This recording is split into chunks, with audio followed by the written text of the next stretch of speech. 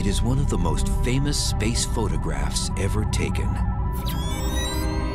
As seen by the Hubble Space Telescope, it shows the pillars of creation. Massive columns of dust and gas 7 light-years long. As big as they are, the pillars are just a small part of an immense stellar nursery 6,500 light-years from Earth, called the Eagle Nebula. Nebulas of all kinds are scattered among the stars everywhere and are among the most spectacular sights in ours or any galaxy. Nebulae are beautiful, all of them. They really strike the eye. From the Greek word for cloud, nebulas are just that. Clouds of interstellar gas and dust, rarely visible to the naked eye. But with telescopes in space and on Earth, their beauty is revealed. Glowing, reflecting, or obscuring the galaxy's light. They are regions where stars are born, where stars die, and where explosions rack the very fabric of space-time. Nebulas have fantastic shapes, like clouds in the sky on a summer day. They often evoke imagery that hits very close to home. Images of flowers, images of insects, images of people. It's interesting when people look at nebula, it's like a Rorschach test. They sort of start seeing things in it. Although nebulas are labeled with numbers from astronomical catalogs, many also have names inspired by their locations or shapes. It's not difficult, for instance, to see why this is called the Butterfly Nebula, or this is known as the Horsehead Nebula. The list goes on. The Orion Nebula, the Ghosthead Nebula, the Stingray Nebula, the Helix Nebula, the Cat's Eye Nebula, the North American Nebula, the Pelican Nebula. The astonishing forms nebulas take make them the tourist attractions of the galaxy. If you've got the family in a flying saucer and you're careening through the Milky Way looking for an interesting rest stop, you're going to go to a nebula. Like tourist attractions on Earth, faraway nebulas entice us for a closer look. Man, it's a hike.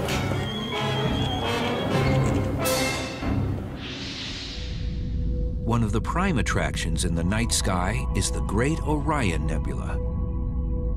One of the very few nebulas you can see with the naked eye. On a clear night, it appears as a fuzzy star in the Sword of Orion. Probably the most recognizable constellation in the sky. The Orion Nebula is the most active area of star formation in our galaxy. It lights up the sky like nothing else. So this is a big one. In terms of nebulas, this is the Hollywood sign. And the reason why travelers want to get close to tourist attractions is the same as why astronomers want a closer look at nebulas. They each want to take photos. After all, tourism, whether earthly or astronomical, is all about the pictures. Photographs of nebulas occupy a real special niche, a very important niche, I think, because they really do sit at the pinnacle, the confluence of art and science. Of course, getting good pictures of a nebula isn't just a matter of point and click. In the mountains north of San Diego, a group of amateur stargazers have an especially tough road to follow in seeking out nebulas and taking great pictures. It is always worth the long drive to come out here. Night under the stars, even if I don't do any imaging, is worth it, just to see what I can't see from home. When the equipment is this complex, these enthusiasts aren't just taking pictures. Here, the word is imaging. And their favorite targets are the nebulas. Just being able to look at them and imagine what's going on out there in that gas cloud, and being able to see a sense of where stars are forming, it's just a great kind of a sensory experience to have. In addition to their portable telescopes, the group has also built a complex of permanent observatories.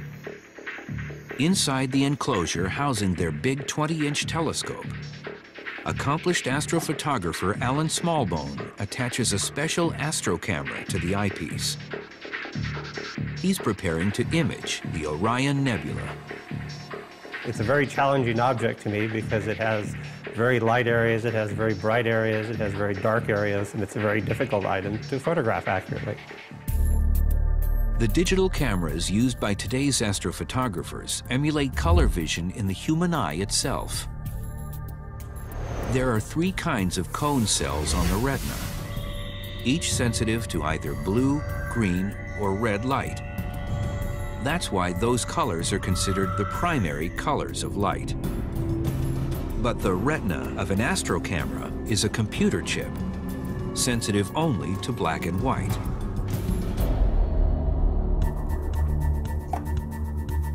So for color photos, it uses red, green, and blue filters, taking at least 1 shot with each one.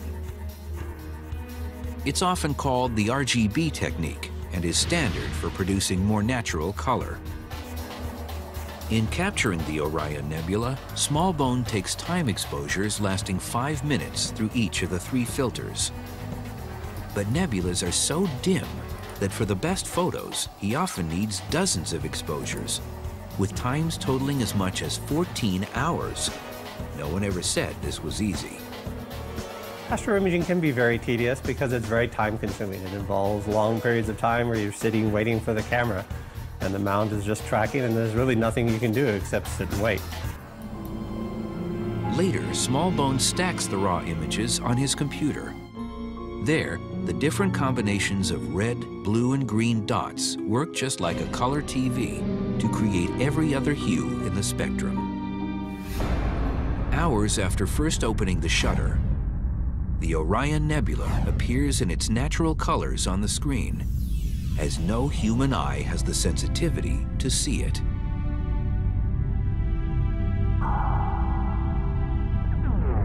The striking images of these and other nebulas demonstrate the essential reason astrophotography is indispensable when it comes to the nebulas.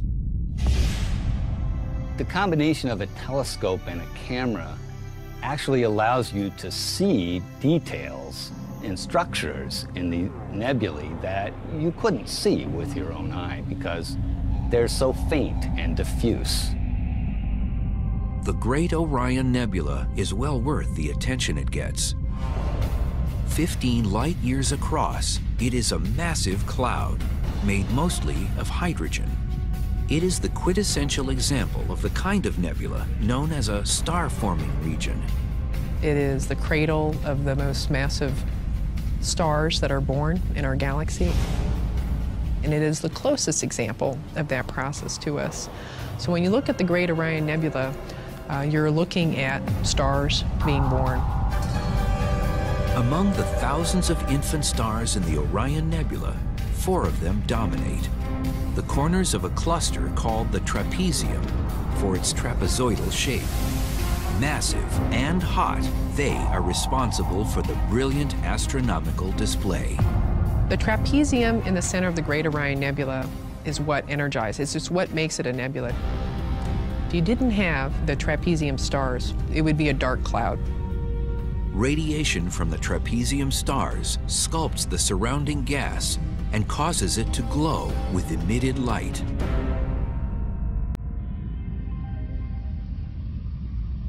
What would it be like to fly through the Orion Nebula in a spacecraft?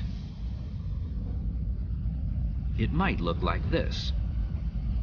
A remarkably accurate supercomputer simulation based on detailed Hubble Space Telescope data and modeled by Vanderbilt University astronomer Robert Odell. Traveling into the gigantic cloud, we see the 4 bright trapezium stars, their 3D positions now clearly evident. Their intense energy has hollowed out the nebula's center. The trapezium stars are so bright that they would blind us to the rest of the nebula if our view screen were not enhanced to show us all the details. The dark globs scattered about, called proplyds, or protoplanetary disks, are blankets of dust surrounding newly formed stars, forced into teardrop shapes by energetic stellar winds from the trapezium. One of them clearly shows a ring of debris orbiting its central star, strong evidence that a new system of planets is forming.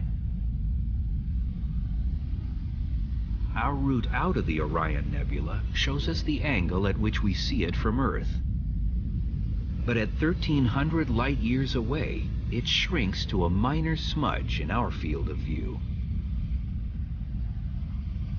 Imagine how it would look at only 4 light years, the distance to the nearest star. The Orion Nebula, if we were as close to the Orion Nebula as the nearest star is to us, it would be so bright that we wouldn't be aware of the dark sky. We wouldn't see the other stars. We would almost not be aware of other galaxies just because it would be so bright. Our whole world would be the Orion Nebula and the Sun. Fortunately, we live at a point in the galaxy where our telescopes and cameras can comb the heavens to shake loose the gems we call nebulas. There are 5 major kinds. Star-forming nebulas like Orion are called H2 regions. H2 describes the thin hydrogen excited by hot stars to emit light. In other places, there are reflection nebulas, where the bright stars have driven away the surrounding gas, leaving mostly dust to reflect starlight. Planetary nebulas are formed during the slow dying stages of ordinary stars and produce some of the most intriguing displays of shape and color in the galaxy. Supernova remnants are also leftovers from stellar deaths, but from massive stars which end their lives in immense explosions. And finally, there are the dark nebulas, clouds of interstellar gas and dust, visible usually because they appear in silhouette against the bright nebulas behind them. In time, stars will burst into existence within them. But the very origin of the galaxy's clouds of stars, gas, and dust is the most intriguing phenomenon of all. Springing from the mysterious interstellar medium, the riddle of the nebulas is how they can form from what is almost nothing at all.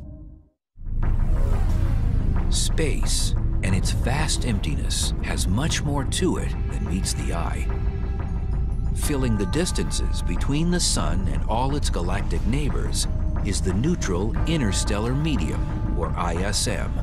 When we think about the blackness between stars, we sometimes think there's nothing there but the vacuum of space. But actually, even the so-called vacuum of space is full of dust and gas. Now, it's quite rarefied. How rarefied? Perhaps better than the best vacuum we can create on the planet Earth. The particles in the interstellar medium are 90% hydrogen atoms, 10% helium, and trace amounts of other elements and tiny specks of dust. Existence of the gas and dust is evident by looking at the Milky Way, the band of stars we see in the edge-on view of our home galaxy from Earth. There, the dark spaces seem to be empty, but in reality, the opposite is true. Those spaces aren't devoid of stars.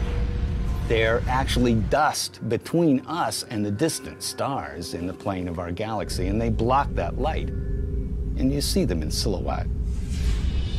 The black lanes of gas and dust show us where the interstellar medium is clumping together to form nebulas in their most primeval form. We see these dark nebulas as shadows against the background stars.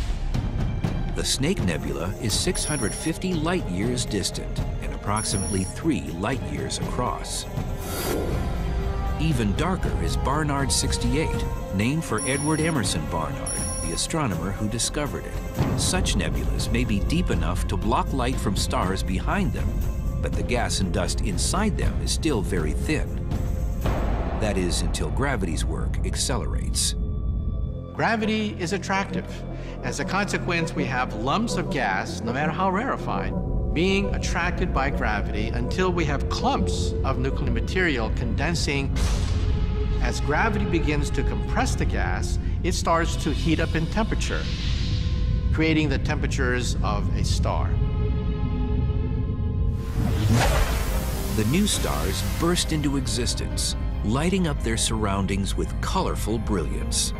Remaining dark nebulas stand out in stark contrast. Like bright nebulas, their shapes suggest names. The Elephant's Trunk Nebula, the Cone Nebula, and the Flame Nebula, where dark and light areas create one of the sky's most dramatic images. The brilliant colors of the star-forming regions come from nebular gases excited by invisible ultraviolet radiation from nearby hot new stars. The light, the ultraviolet light from those stars, is stripping off the electrons in the gas in its immediate vicinity. These electrons float around for days or weeks, and then ultimately find a bare proton or other positively charged nucleus. And they'll hop onto orbits, and as they do, they'll emit light. At the University of Rochester, astronomer Adam Frank compares the excitement of gases in a nebula to a basketball game. This basketball game is a real nice analogy, though earthbound, for what happens in a nebula.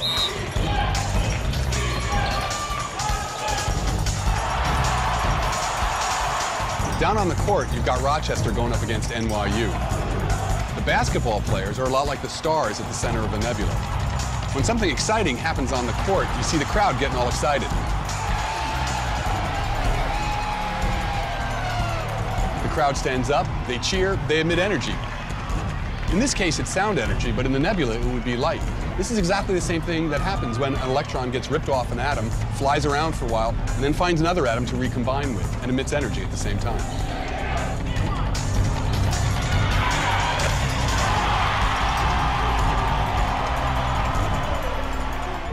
As new stars are born within the nebulas, they sometimes shoot out spectacular jets. This one is 3 trillion miles long. The jets are nebulas in their own right, generated by the orbiting cloud of gas and dust sending material into the young star. Because of rotation, it first forms an accretion disk, which is kind of like a frisbee spinning around the young star, building the young star. Now, there's always magnetic fields in all of this gas, and as the disk spins, material loads up onto the field lines, as we say, and it spins and then is flung out into space. Eventually, the field lines get bent around, collimating the jet, creating a nice solid jet column. Along with stellar jets, the galaxy's nebulas display a wild variety of bubbles, shock waves, pillars, and even mountains.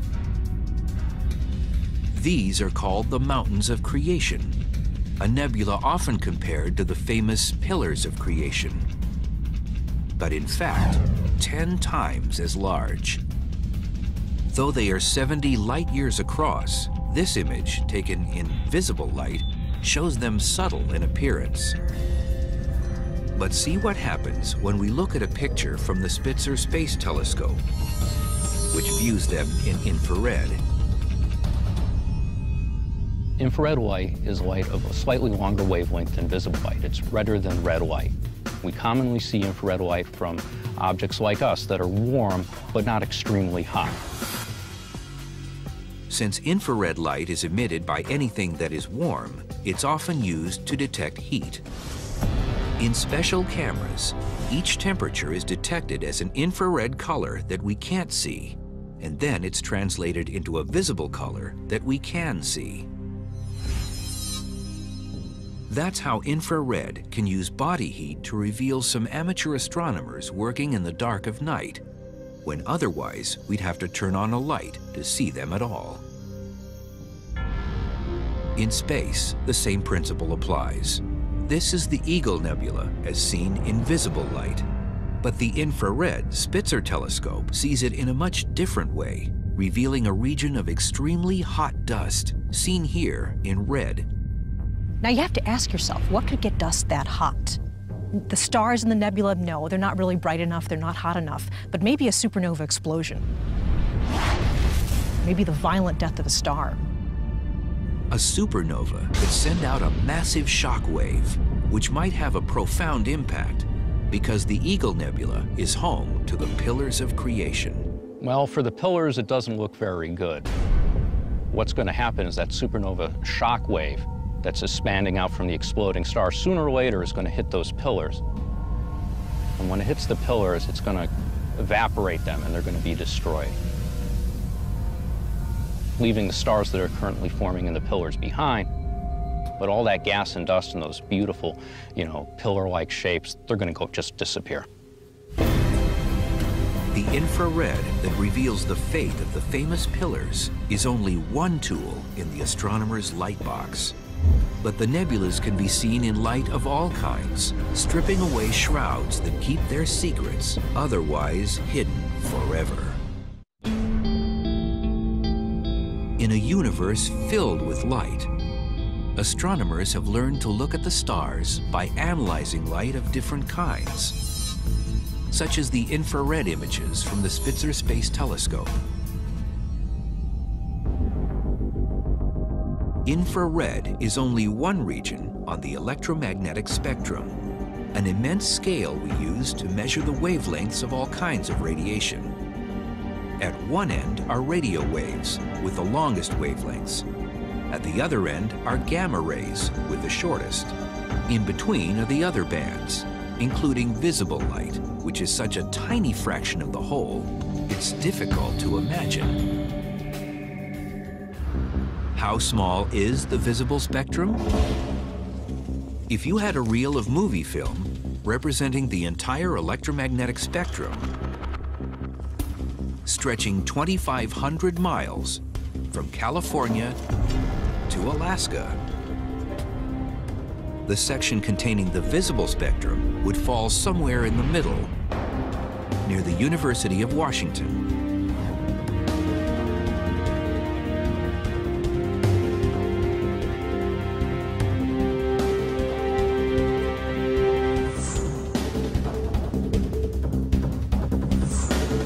This frame is the whole visible spectrum. It is one frame and over 2,000 miles of tape, and it's everything that the human eye can see.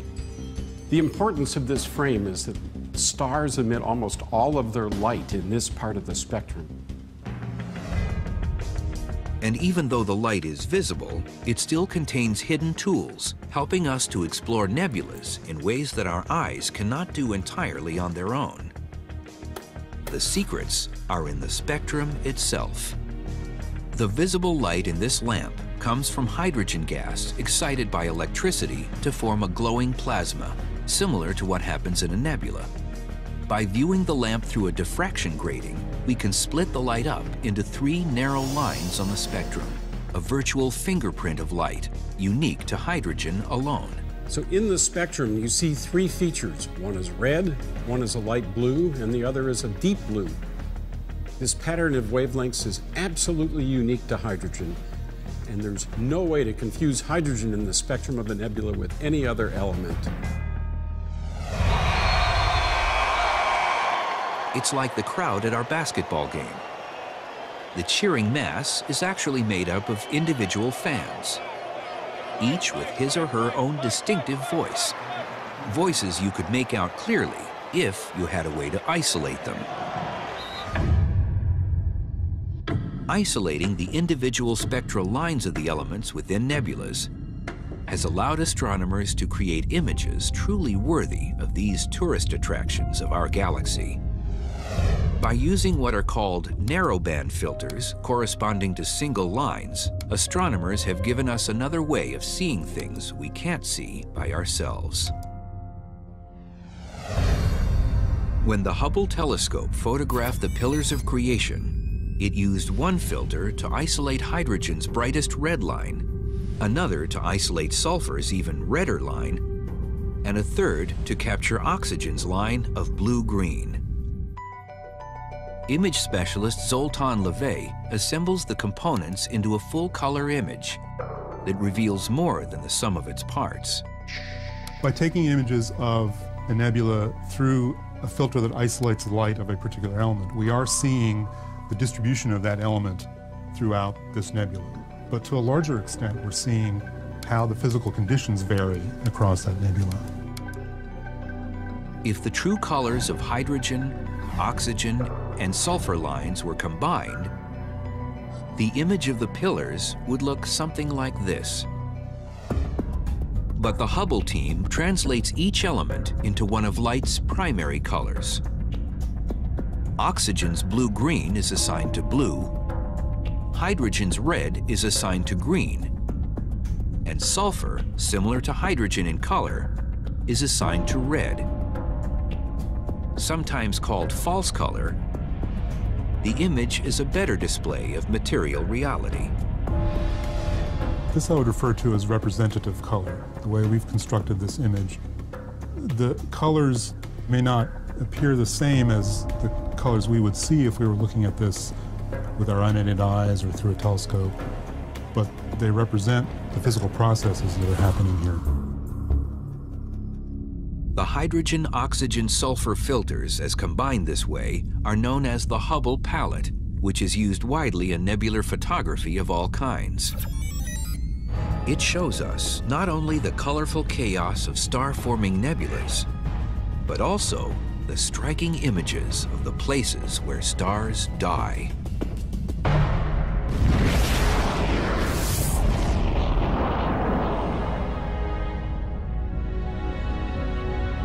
These beautiful, complex gems that dot the cosmos, marking the demise of stars, are called planetary nebulas, a term that was coined in 1784. Planetary nebulae are objects that have nothing to do with planets, as it turns out. They get their name from William Herschel, who looked at a planetary nebula for the first time through a telescope, saw that it was round, greenish in color, and it reminded him of the planet Uranus. The blue-greens of oxygen and reds of hydrogen dominate true color photos of planetary nebulas. The Ring Nebula is a prime example. It is 2,300 light-years from Earth and 1.3 light-years in diameter. It is considered a prototype for planetary nebulas. But the shape of the Ring Nebula is simple compared to other planetary nebulas. It's remarkable to realize that displays like these accompany the death of nearly every star in the cosmos, including our own sun in about 5 billion years. The star swells up near the end of its life. The sun will fill half the sky. When the sun is setting in the west, another part of it will be rising in the east, and at noon the whole sky will be filled with this bright red object, baking us to porcelain. At this point, the inside of the star becomes wildly unstable. It shudders and it quakes, and at that point, the surface, which is very loosely bound, can be tossed into space. Think of it as a process of stellar sneezing. The outer envelope of gas expands as the sun shrinks from a red giant to become a hot white dwarf. The dwarf's ultraviolet light excites the surrounding gas, causing it to glow, just as in star-forming regions. The brilliant display will last for thousands of years before fading away. Just what kind of cosmic picture the sun will paint at the end of its life is nearly impossible to predict. But witness the astounding variety of planetary nebulas throughout the galaxy. What makes each one dazzlingly different? And what engines drive their enigmatic shapes? There are an estimated 10,000 planetary nebulas in our galaxy, each one displaying the death of a star in its own unique way. although each planet stripping away shrouds that keep their secrets otherwise hidden forever. In a universe filled with light, astronomers have learned to look at the stars by analyzing light of different kinds, such as the infrared images from the Spitzer Space Telescope. Infrared is only one region on the electromagnetic spectrum, an immense scale we use to measure the wavelengths of all kinds of radiation. At one end are radio waves with the longest wavelengths. At the other end are gamma rays with the shortest. In between are the other bands, including visible light, which is such a tiny fraction of the whole, it's difficult to imagine. How small is the visible spectrum? If you had a reel of movie film representing the entire electromagnetic spectrum, stretching 2,500 miles from California to Alaska, the section containing the visible spectrum would fall somewhere in the middle, near the University of Washington.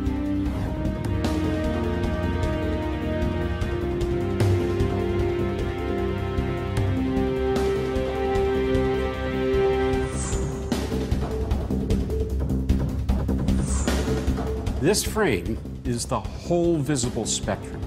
It is one frame and over 2,000 miles of tape, and it's everything that the human eye can see. The importance of this frame is that stars emit almost all of their light in this part of the spectrum. And even though the light is visible, it still contains hidden tools, helping us to explore nebulas in ways that our eyes cannot do entirely on their own. The secrets are in the spectrum itself. The visible light in this lamp comes from hydrogen gas excited by electricity to form a glowing plasma, similar to what happens in a nebula.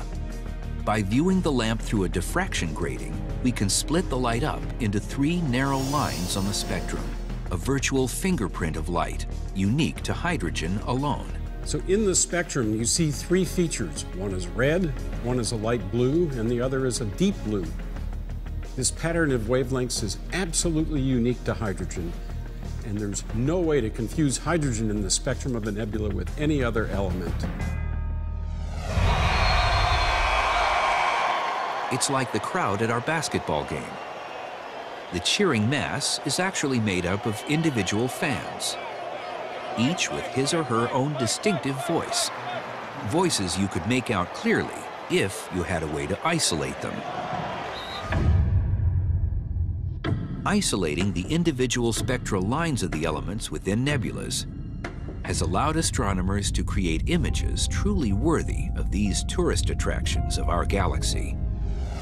By using what are called narrowband filters corresponding to single lines, astronomers have given us another way of seeing things we can't see by ourselves.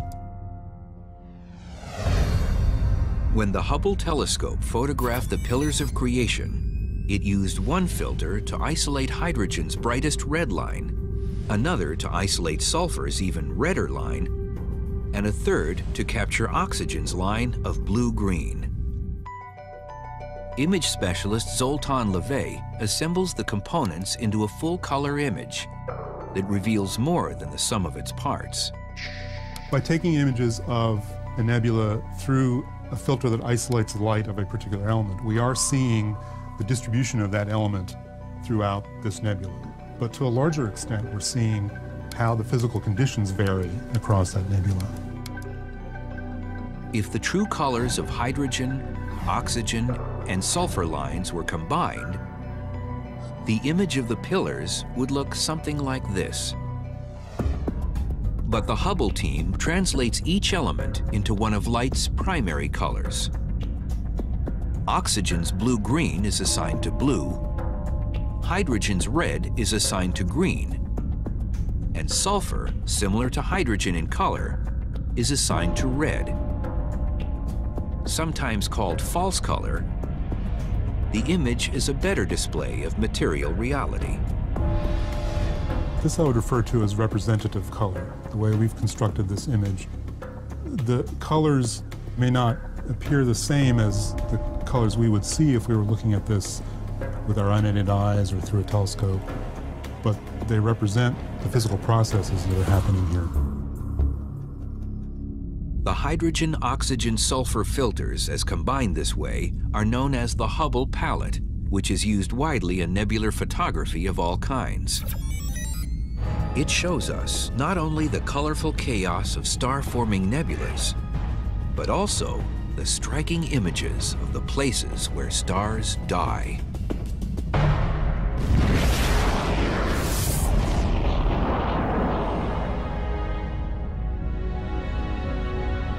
These beautiful, complex gems that dot the cosmos, marking the demise of stars, are called planetary nebulas, a term that was coined in 1784. Planetary nebulae are objects that have nothing to do with planets, as it turns out. They get their name from William Herschel, who looked at a planetary nebula for the first time through a telescope, saw that it was round, greenish in color, and it reminded him of the planet Uranus. The blue-greens of oxygen and reds of hydrogen dominate true color photos of planetary nebulas. The Ring Nebula is a prime example. It is 2,300 light-years from Earth and 1.3 light-years in diameter. It is considered a prototype for planetary nebulas. But the shape of the Ring Nebula is simple compared to other planetary nebulas. It's remarkable to realize that displays like these accompany the death of nearly every star in the cosmos, including our own sun in about 5 billion years. The star swells up near the end of its life. The sun will fill half the sky. When the sun is setting in the west, another part of it will be rising in the east, and at noon the whole sky will be filled with this bright red object, baking us to porcelain. At this point, the inside of the star becomes wildly unstable. It shudders and it quakes, and at that point, the surface, which is very loosely bound, can be tossed into space. Think of it as a process of stellar sneezing. The outer envelope of gas expands as the sun shrinks from a red giant to become a hot white dwarf. The dwarf's ultraviolet light excites the surrounding gas, causing it to glow, just as in star-forming regions. The brilliant display will last for thousands of years before fading away. Just what kind of cosmic picture the sun will paint at the end of its life is nearly impossible to predict. But witness the astounding variety of planetary nebulas throughout the galaxy. What makes each one dazzlingly different? And what engines drive their enigmatic shapes? There are an estimated 10,000 planetary nebulas in our galaxy, each one displaying the death of a star in its own unique way. Although each planetary nebula is generated by a single star system, their size in comparison is immense. Planetary nebulas are huge. If I had the solar system between my fingers, the planetary nebula would be 1,000 to 10,000 times larger in radius. And yet, because of their great distance from Earth, most planetary nebulas appear to us as tiny specks in the cosmos. The distance to the planetary nebula NGC 2440 is 4,000 light-years, and although the nebula itself is 1 full light-year across, its size, when viewed from Earth, is only 4% as wide as the full moon. Only the most powerful telescopes can see it in detail. A nebula as large as the moon in apparent size is the Helix Nebula, but it still requires a phototime exposure to be seen at all. Its stunning form has inspired some people to call it the Eye of God. At about 450 light-years away, it is among the closest planetary nebulas to Earth. As such, it has been studied intensely. This photo from the Hubble Space Telescope is one of the most detailed astronomical images ever made. Among the surprises it reveals are strange spoke-like knots inside the nebula. They call them cometary knots, thinking maybe they're originally from old comets around this star, when in fact it's really a natural interaction of the starlight with the gas. As the starlight comes out, it sort of shocks the gas, kind of like throwing cold water on a hot fire, and it causes the gas to sort of curl and fragment. The brilliant colors seen in photos of planetary nebulas are deceiving. If a spaceship were near the central star of the Helix Nebula, for instance, the glowing gas would be practically invisible because it's so thin. Only by speeding to the planetary nebula's outer reaches would the view start to change. We would have to travel for about 1,000 solar system radii before we began to see the glow of the gases in the planetary nebula itself. And these would look a lot like the aurora that we see here on Earth. The colors would be beautiful. Then shortly after that, we would finish flying through the nebula and we would be out in the depths of space. Looking back on the nebula, the colors are more apparent. The gas is otherwise too thin to be seen, unless we are looking through its entire envelope, billions of miles thick as we are now. But even at this point, we need help. Our eyes see the expected hydrogen red, but more colors show up, and the structure becomes clearer if our spacecraft applies the Hubble palette to our view. Still, our view of the nebula is limited by our position. Just as we do from Earth, we are seeing it from only one direction. It looks like an elongated ring, but our spacecraft speeds around the nebula, and we realize that from another angle, it looks very different. It is not a ring of gas, or even a sphere, but two distinct intersecting disks, possibly caused by the central star discharging gas in two separate phases at different times near the end of its life cycle. The questions surrounding the shapes of planetary nebulas are among the most perplexing in all of astronomy. Let's take a look at some of the shapes of planetary nebulae. They range from round, like the Lemon Slice Nebula, to elliptical, like the Spirograph Nebula and many others, to extreme cases like the Ant Nebula and the Double Squid Nebula, otherwise known as M29. Since a star starts out as a sphere, you might expect its dying gasp to produce a spherical planetary nebula. But in fact, only 10% of planetary nebulas have this shape.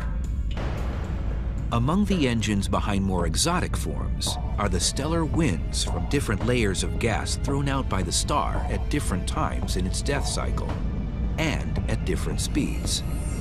And what you get is an interacting set of winds, winds colliding with other winds from the inside.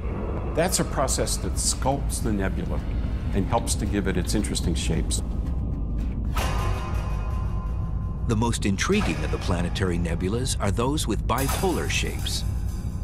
Mysterious forces within these strange objects cause glowing gas to shoot out in jets, reminiscent of the stellar jets from stars in the process of being born. How could two so similar phenomena happen at both the beginning and the end of stellar life? Jets are a ubiquitous phenomenon in astronomy. What all these jets have in common is the presence of an accretion disk, which is rotating gas, magnetic fields in the rotating gas, and as material flows through the accretion disk and loads on the field lines, it gets blown back out into space. But a dying star doesn't have a disk of material falling into it. That is, unless it's a part of a binary pair, two stars orbiting around each other. Binary pairs are very common in the universe. As the two stars rotate around each other, one of the stars is giving up mass to the other. Material flows from one star to the other, and you form an accretion disk. Magnetic fields appear in that accretion disk, and material is blown off it, just like in the other cases as well. Planetary nebulas represent the normal processes of star death throughout space. But there are giant stars in the universe that are far from normal. They conclude their lives in massive explosions, and often the nebulas left behind are the only clues to just how they met their violent ends. In the year 1054, a massive star blew up 6,300 light-years away from the solar system. From the Earth, it appeared as a new star, the most brilliant in the sky. 10 times brighter than Venus, it was visible in broad daylight for 29 days. It was noted by Chinese astronomers and perhaps the Anasazi of New Mexico, as seen in one of their petroglyphs. It faded away almost as quickly as it appeared, and today we can see it only through telescopes. But what's left of it is spectacular. 1,000 years later, we call it the Crab Nebula, one of a variety of nebulas known as supernova remnants. Supernova remnants are essentially the expanding debris clouds from the stellar explosion of a really massive star. It's the death explosion of that massive star at the end of its life. Supernova remnants are something like planetary nebulas in that each results from the death of a star. As a star first evolves to become a planetary nebula, it ejects dense mass from its surface very slowly. This is not an explosion, it's just an ejection. A supernova is much simpler. It's just an explosion. Everything happens in seconds. And the nebula that we see around it is the shrapnel that still remains. The light show comes from the explosion's shock wave, smashing into the surrounding material and causing it to glow. The principle was dramatically illustrated as it actually happened in 2004, when the Hubble Space Telescope caught this shock wave striking a ring of gas in the remnant of a supernova that exploded 160,000 light-years away in 1987. Closer to home, the Crab Nebula remains the most famous of all supernova remnants. Studied through telescopes for 300 years, it contains a secret buried inside, undiscovered until 1968. At the very center is a pulsar, spinning at 30 times per second. A pulsar is a spinning neutron star so dense that 1 teaspoon of it would weigh 1 billion tons. The one inside the Crab Nebula is just 18 miles across and weighs more than our sun. It's spinning fast, but losing energy by gradually slowing down. And the energy of its rotation is being transferred into the gas, and in fact, much of the radiation in that nebula is powered by the slowdown of the pulsar. That radiation is seen as the eerie blue glow in the center of the Crab Nebula. It is generated by electrons moving at near the speed of light through the magnetic fields of the pulsar. But there's more than a blue glow. Recent space photos reveal that the magnetic fields are stirring up the center of the nebula. You see little ripples emanating out from the pulsar. It's not a bad analogy to think of magnetic fields as stretched rubber bands, and when you pluck them, you cause a disturbance that works its way through them. And that's what's going on somehow or another. The details are beyond us, but we can see the phenomenon, and it's quite clear.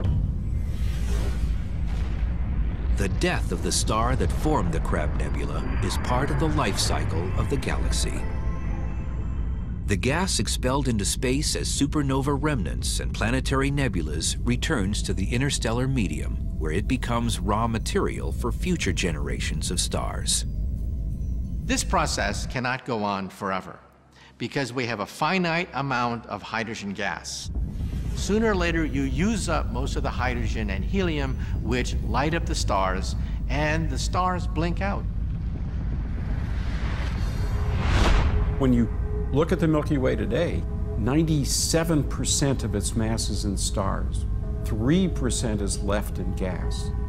And as star formation proceeds, that reservoir is going to go down and down and down. Certainly, star formation will slow down because this gas is just harder to get out of the ground, as it were.